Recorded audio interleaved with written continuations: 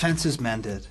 You know, like, as every close relationship has, there are going to be, like, moments of conflict and strife, and we have certainly had our arguments, but, like, for every, like, one day where we're at each other's necks, like, there's 100 where we're best friends, you know, and I think it was really cool to, like, surprise people and show that one day, but we got through it. We get through things in life, and I think season 3 starts with us being the dream team again, and we're back, and we're a dynamic duo ready to go out and see America.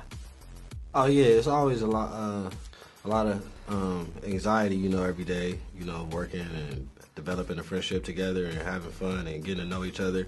And just like you said, we family, we brothers, so we gonna have our disagreements and stuff like that, but we growing, and this season we getting better, bigger, and I'm doing my thing.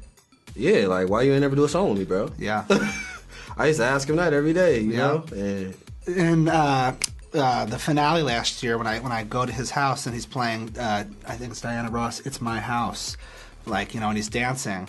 One morning he slept over my house, and I woke up at 6 a.m. and he was blasting that song, dancing downstairs in my living room, and he was in the middle of a manic episode. And it was a very memorable experience, and even in a moment like that, like, we were, like, the exact song, like, I think means a lot to both of us in that instance, because it was, like, so real. Yeah, for real.